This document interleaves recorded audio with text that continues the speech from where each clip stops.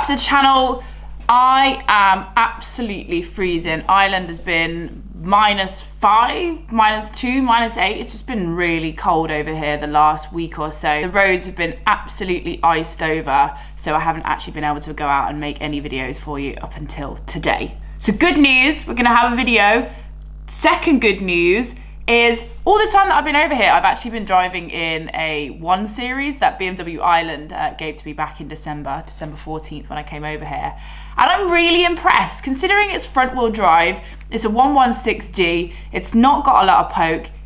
I'm being honest, it's not got a lot of poke. They're a glorious little car to drive. If you're looking for something to get yourself to and from the shops, do a little school run here and there. Do you know what, even as a first car, they're absolutely bloody brilliant because they're really, really good value for money. And the mileage that you get out of these things is mental. I feel like I've done 1,000 miles. Well, it's kilometers over here, isn't it? So don't ask me to do that calculation. I got really, really good mileage out of that car. I felt like I've only filled it up maybe twice, and I've done nearly 1,500 kilometers in it. So I'm going to take you guys out today because I'm going to go over and drive the 1 Series over to go collect the M3 because I'm getting the itch. I'm getting the itch, guys. I've just bought the 911, obviously. I've got the F80 sat at home, getting a little bit meh about the F80. Absolutely loved it. Love it as a workhorse, but it is quite expensive to run. And I'm a bit like, oh, do I need to have another expensive fuel consuming car? I'm probably going to regret saying these words as they come out of my mouth. No, I do love the M3, but I have seen recently that James has put the E-Venturi kit on his E92 M3 and it's a little bit horny. The sound out of it is impressive, and I've become really sort of sound orientated with my cars recently, especially with the 911 sounding like a little mini muscle car, bless it, flat sit. The E92 sounds really good. Like, really good. Basically, it's a day out. You're going to come driving with me. We're going to have a chat. We're gonna have a little lockdown diaries catch up, guys. Right, so let's get on the road. So here we have the 1 Series. Lovely little black on black. Got some nice little bits here and there. I mean, guys, we all know what they've done with the grills. I think we just all need to get over it. It's not ideal, but I don't hate it. You know, oh, sorry, that's really dirty outside. I don't hate it. I think they're actually really good, solid little cars. If you're looking for something that you want to drive about, it's comfortable, it looks smart, it does what it says on the tin basically. It's got loads of room in it. Nice big boot in there, lovely, lovely. It's been our little coal machine because obviously everything here, we all have natural fires. Natural fires, does that make sense? Yeah. I've really enjoyed driving this thing over the last few weeks that I've been here in Ireland. It's grand, little push to start, you've got Apple CarPlay, you've got everything you could possibly need. The only thing that you don't have is the most grunt under your right foot. But I think, do you know what, as I said, for somebody who is just mooching about, wants a lovely little car, first car, something like that, something that you're not going to get yourself into too much trouble with, she's a banger. The one other good thing is as well, and James has driven this to attest this, it's got very good handling. I was impressed with the car. I thought that, do you know what, it's very, very handy to drive. It sticks to the road. It doesn't really, you know, when you've got rear wheel drive cars all the time, you come back to a front wheel drive car, you're like, oh bloody hell, this is what that feels like. Perfect. Honestly guys, if this is one for your mum, your sister, your girlfriend, your little brother who's just started driving, something like that, really smart little city town car. Loved it, really enjoyed my time with it, and as I said, I must have done 1,000,000 miles to the gallon in this thing. Right, let's get off over to the garage. Considering that I've had this car now for, I've been here for what, 4 weeks? Oh my god, every time I come through this driveway I think I'm going to hit the pillars. I've had this car for 4 weeks now, and no, it doesn't have as much power as the M3, no, it's not as exciting, but there is something to be said for a car that just does what it says on the tin. Again, I always talk about this, I don't know whether I'm getting old or I just want a car that I get in and I drive it and it's not like, okay, I really need to concentrate because this thing could possibly kill me, like the M3 or the 911, or, you know, the E21 where it's like, okay, this car is classic, the brakes are a bit shite in it, you kind of have to be really, really concentrating and you have to kind of prepare yourself mentally for a journey. I'm making it sound worse than it actually is, but do you know what I mean? It's a task. Whereas this thing, I get in it and I drive it and it's solid. Like, all I have to do is just mooch about, click on Apple CarPlay, drive it, bang. I love the driving position. I'm turning into a grandma, lads. I think that is what's happening. I just want to just get in a nice clean car and just drive from A to B without worrying about fuel consumption, finance, how fast it is, whether I'm going to get a ticket, all of it. That's a realisation, isn't it? Jesus. I have been thinking lots about what car, if I was to swap out the M3. I keep looking at X5s.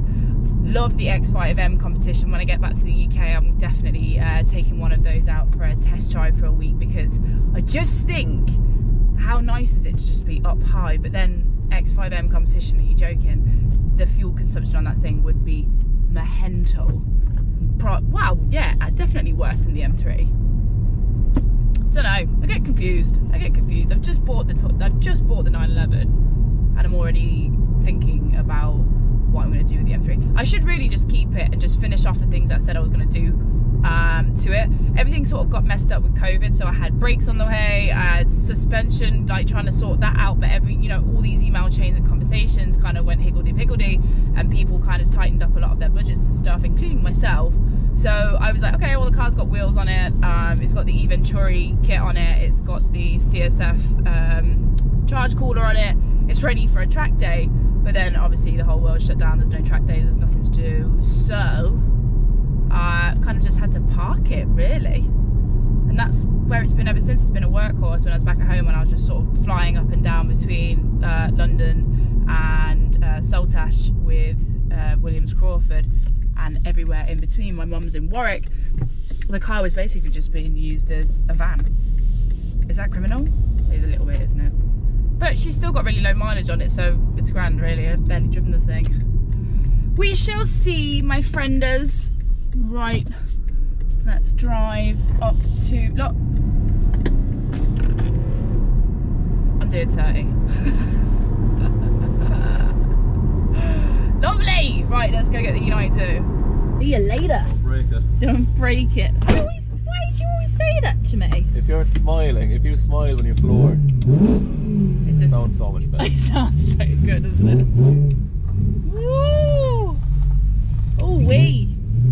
See, this is what I mean. Maybe I should just get rid of the F80 and get one of these. If you put the F80 interior in this car, I'm thinking about doing that. Yeah. Oh, okay. We could do that. I can't see. Ooh, yeah.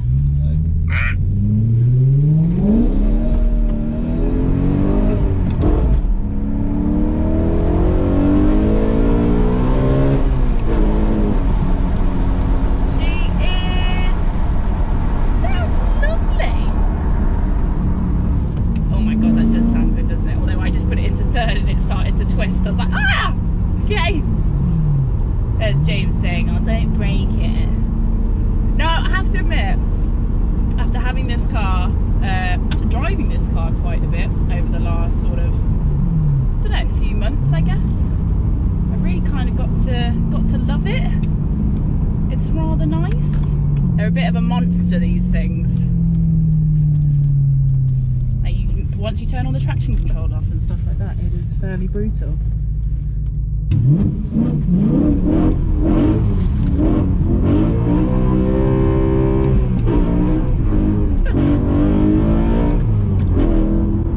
Sorry.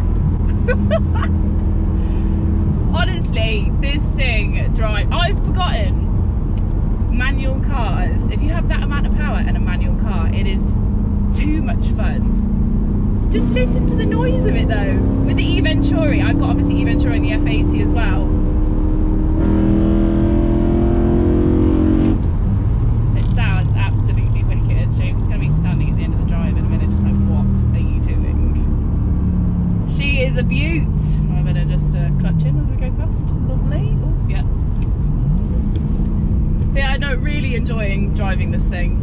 It just sounds insane, and like I've just got a real thing for the way the V8 sounds as opposed to the F80. Like the F80, if you got the interior, I've said this before though, do you know, like I love the upgraded sort of styling of the interior of it, but my main thing is right now I could just get one of these put the E-Venturi on it and have it as an everyday car that I could just enjoy and drive, and it wouldn't be costing me any money because the car would be bought outright, no stress. Is this the way forward? I want a stress-free life, guys. Pandemic's not going anywhere at the minute, so we kind of need to batten down the hatches. And I have just bought a 911, so I don't even know why I just said that. These cars are only ever going up in value as well, I find. People are waking up, more people are waking up. I mean, I even saw Lee Lockwood the other day has bought one of these, and there's somebody who really doesn't know anything about cars. That's rude, wasn't it?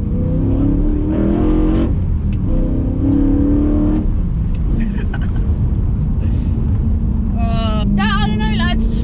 This could be the future for me and the channel being over here. I mean, at the moment it's fairly crazy with Brexit. Do you know, like Wisefab, for example, which was a knuckle kit that I wanted to get for my S15. It used to be £1,200 in the UK, and now because of all the Brexit tariffs and red tape and all the rest of it, it's now £1,800. This is going to happen a lot with different parts because obviously we're not in the EU anymore. The Republic of Ireland is still in the EU, so I'm getting things delivered to Ireland more, and it feels like things are actually cheaper when I'm living here.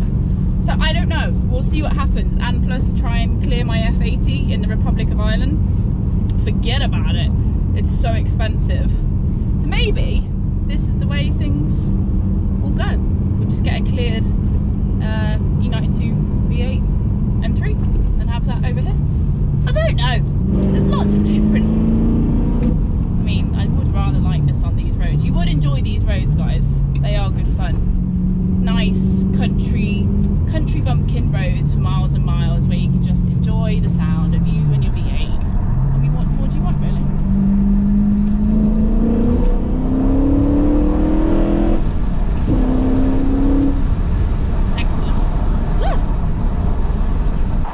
Well guys, that was me driving it. I just wanted to show you exactly what is making all the noise. As usual, I cannot open, Jimmy, watch out the way, open a bonnet on demand. There we go. So this is the E-Venturi carbon plenum, which has been, I was about to say where it's from then. Yeah, this is from E-Venturi. This is what makes the sound of this car, coupled with the Ark Performance exhaust, is what makes it so delightful, doesn't it? Mean, doggy. It sounds mean. There we are, puppy. But this is the thing that changes all the sound, and that is because it just kind of, it forces the air through, much less twirly. Sucking crazy. Yeah. And it's super light.